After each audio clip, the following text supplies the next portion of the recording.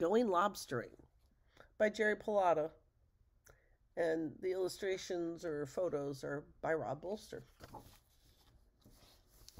Going Lobstering.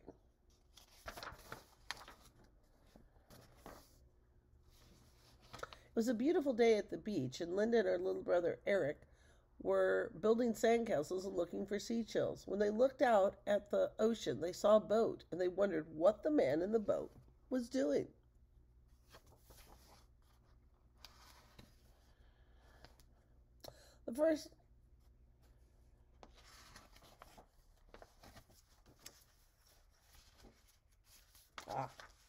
They were stuck together. Their father came over and told them that that boat was a lobster boat and that the man in the boat was a lobster man. A lobster man uses traps to catch lobsters.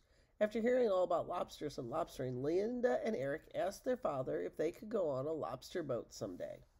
Their father decided to take them to the town pier to meet his old friend Big Joe, the lobster man. Their father told them that if they were lucky, Big Joe would take them out lobstering to check some of his traps.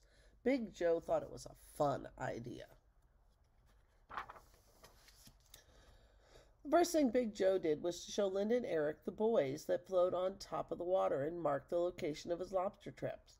Big Joe's buoys' colors were green, white, and red.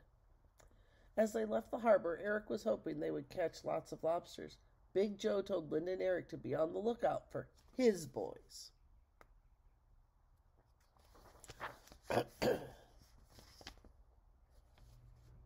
Big Joe explained how a lobster trap works. The trap is baited with stinky, dead fish. Then it is set on the bottom of the ocean. There is a rope attached to the trap so it can be pulled to the surface and checked for lobsters. A buoy marks the rope that is attached to the trap.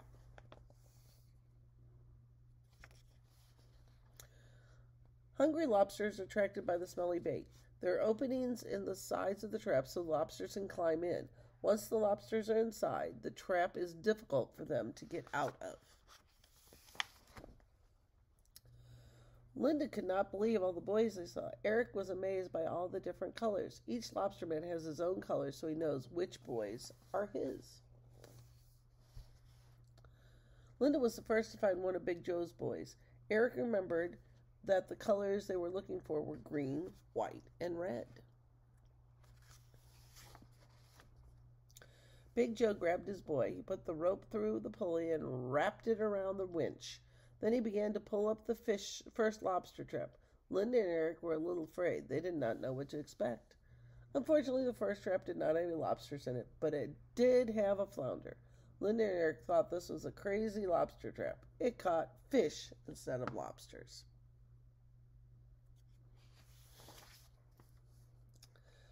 They pulled the second trap. It had 2 broken boards. Big Joe explained that they would have to fix the broken boards so the lobsters could not escape through the hole.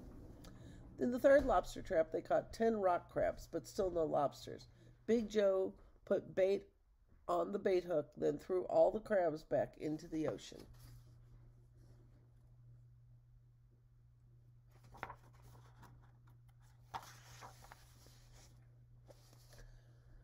In the fourth lobster trap, they finally caught 2 lobsters. One lobster was much too small, but the other one looked big enough to keep.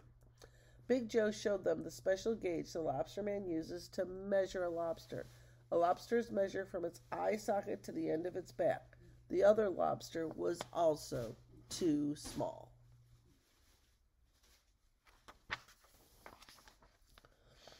Before throwing the lobster back in, Big Joe showed Linda and Eric how to hold a lobster. The easiest way is to pick it up by its body with one hand. Then the lobster cannot bite you with its claws or hit you with its flapping tail.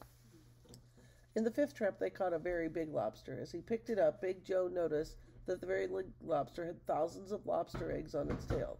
Lobsters with eggs have to be thrown back into the ocean.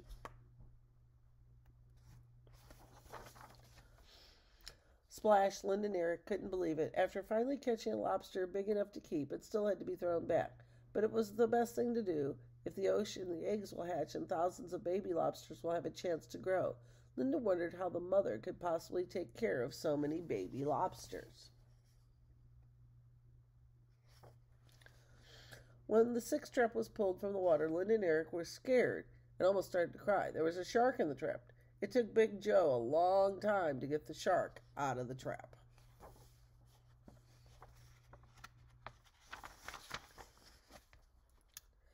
In the seventh lobster trap, they caught 2 lobsters that were big enough to keep. Now, finally, they had some that they could take home to show their mother. Big Joe helped Eric put rubber bands on the claws so the lobster could not bite anyone. Lobsters have 2 claws. One is a cruncher claw that is strong and dull. The other crab is a scissor claw. It is sharp and quick.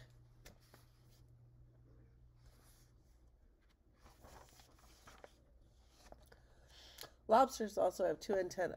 They have 8 legs. The first 2 legs on each side have little pinchers on them. They have tails that flap. One amazing thing about lobsters, when they lose an antenna, leg, or claw, a new one grows back. In the 8th lobster trap, they caught 22 crabs, 6 small lobsters, and 4 lobsters that were large enough to keep. Claws are snapping everywhere, and Big Joe had trouble pulling everything out without getting bit.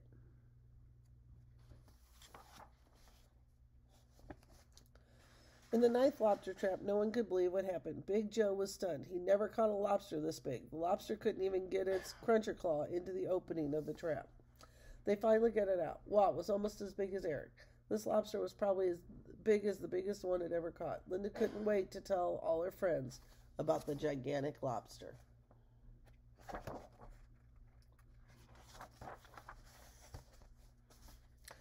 Eric wanted to know if lobsters eat hamburgers, fries, and pizza.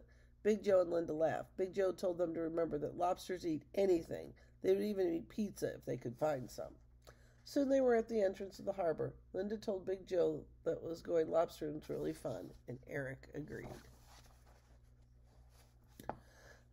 They were back on the pier. Big Joe was happy because he had caught the biggest lobster he'd ever seen, and Linda was happy. Eric was happy. Now all their friends wanted to go lobstering. Going lobstering.